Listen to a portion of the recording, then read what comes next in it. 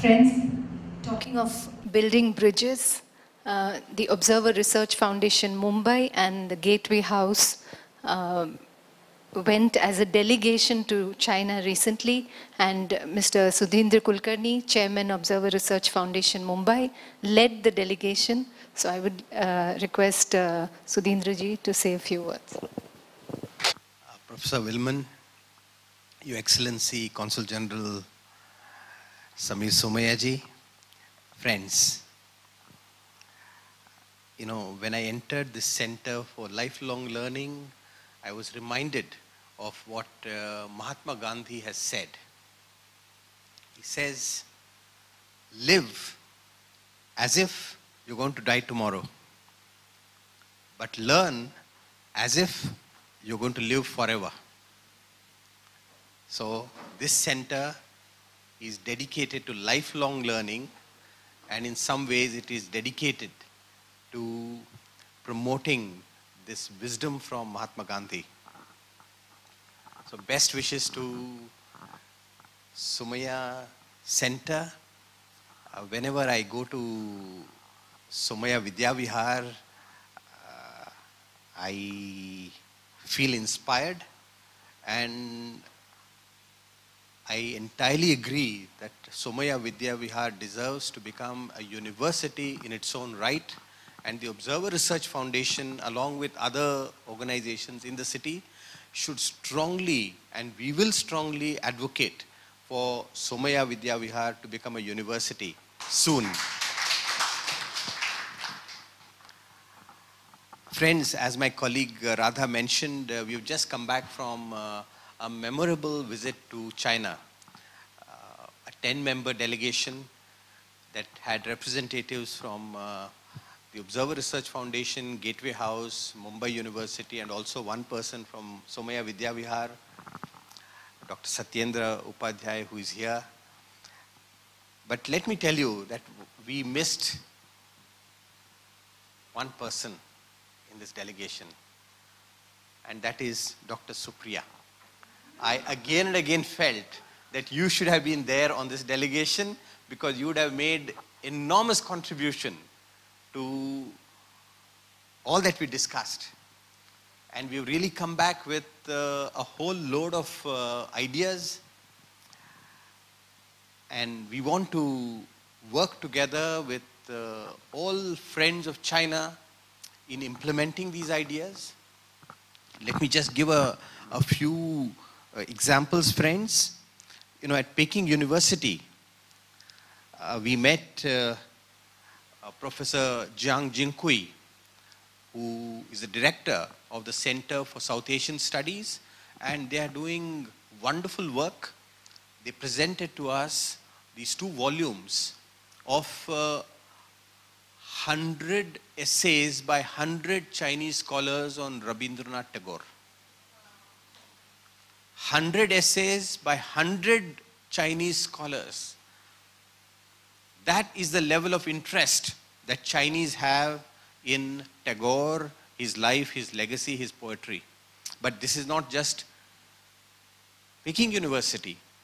From there I went to Shenzhen University, the Center for Indian Studies at Shenzhen University, and Professor Yulong Yu, who is the director of that center, presented this volume to me.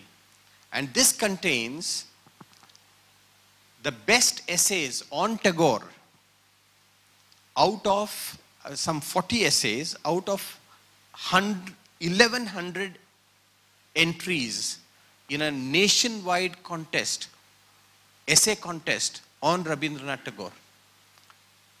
This is Shenzhen University. So we were truly overwhelmed by the awareness that there is so much interest in China, common people, scholars, and also government officials in India. And I think that now the interest in India is increasing. And I feel very strongly that we in India should more than reciprocate this interest in China. There is an enormous and urgent need to build capacity in terms of our knowledge of China, knowledge of Chinese language, Chinese history, Chinese culture, Chinese art, Chinese philosophy. And as a small effort in that direction, we have proposed setting up Dr. Ji Xianlin Center for India-China Studies. And His Excellency, the Consul General, gave me some good news just now that a very important dignitary from China is coming to Mumbai next month, and he suggested that this could be a good occasion for us to give birth, as it were, to give birth to this idea of a Ji Xianlin Center for India-China Studies in Mumbai University. You know, for those of you who may not know, Ji Xianlin was a towering scholar in Indology. He dedicated his entire life to both studying India and disseminating knowledge of India in China. Facing enormous difficulties and hardships and humiliation during the Cultural Revolution, he secretly translated the Ramayana into Chinese. How many Indians know about him? Therefore, we believe that it is our duty to recognize such a great Vidwan, to popularize him in India, and not just popularize him, but popularize the fact that there are so many people in China who have goodwill for India, who want to know more about India, who have dedicated their lives to studying and researching India. Friends, in the course of our delegation's visits, one recurrent theme that came up in our discussions was the One Belt, One Road strategy, One Belt, One Road vision that is proposed by the Chinese leadership, by President Xi Jinping. We believe that this grand vision for Asia's integration and Asia's economic integration, and taking this integration beyond Asia to Europe and Africa, should not be just for economic integration. Because Silk Road and Silk Route exchanges were not only about commerce, they were even more about culture, they were about philosophy, they were about exchanges in religion. So therefore, when we revive this idea of a Silk Road integration, culture, philosophy must take precedence. And which is why I think that Professor Wilman's research on Kumar Jiva, a very important figure in the Silk Road exchanges between India and China, this needs to be known. And I congratulate the Somaya Center for Lifelong Learning for arranging this lecture.